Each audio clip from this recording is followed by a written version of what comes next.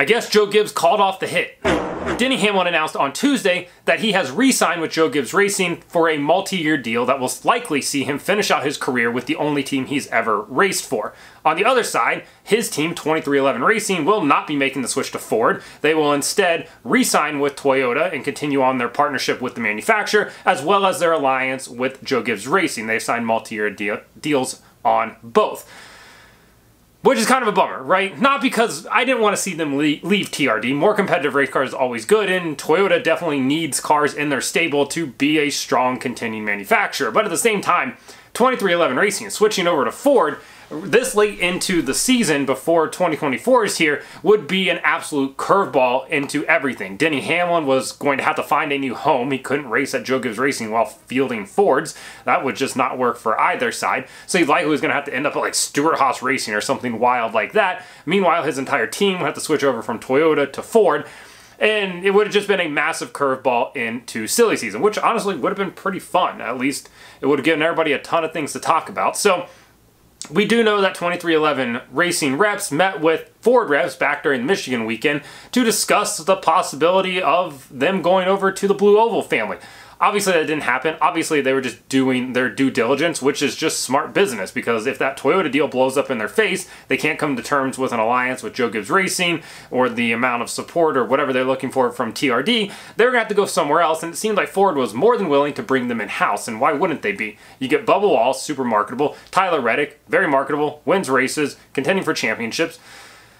I can say the same thing. You can say the same thing about Bubba Wallace as well. You also get Michael Jordan now in your stable, and Denny Hamlin's going to come over as well, a 50-time NASCAR Cup race winner. Of course, you want all of that, right? You would be dumb to not want that. So I'm sure they probably offered a pretty sweetheart deal, but staying with TRD makes a ton of sense for Denny. Allows him to finish out his career with Joe Gibbs Racing.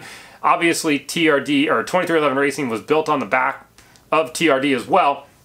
It also gives them the best chance and the best opportunity when they're ready to expand to 3 cars, because we know Toyota has slots open. They've said before they want more cars out there, which makes a lot of sense, like every other manufacturer on the grid. And, you know, going over to Ford, yeah, if Denny buys a 3rd charter, Ford's more than happy, right, to give them, you know, the support that they were going to need. But from the Toyota standpoint, you know you're not pulling resources from somewhere else. They're going to have to lessen a little bit of resources to add that 3rd car, because they don't have that many cars. Next year they'll have 8 in their stable, which is more than they've ever had.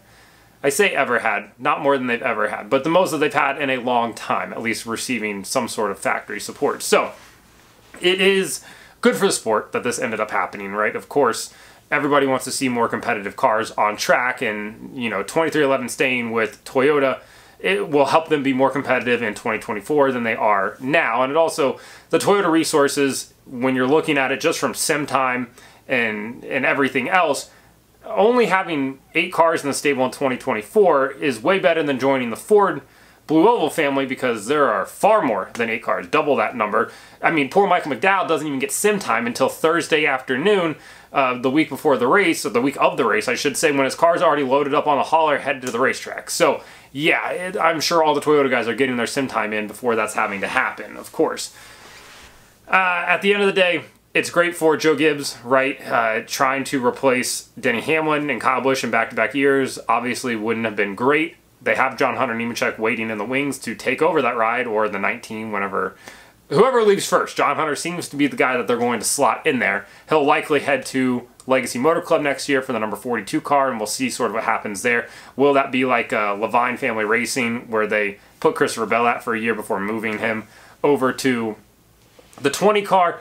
We'll see. Obviously, I think Legacy has started to turn the corner a little bit here later in the season. Turns out it might not all be the equipment. Could have just been one of the drivers. We'll see.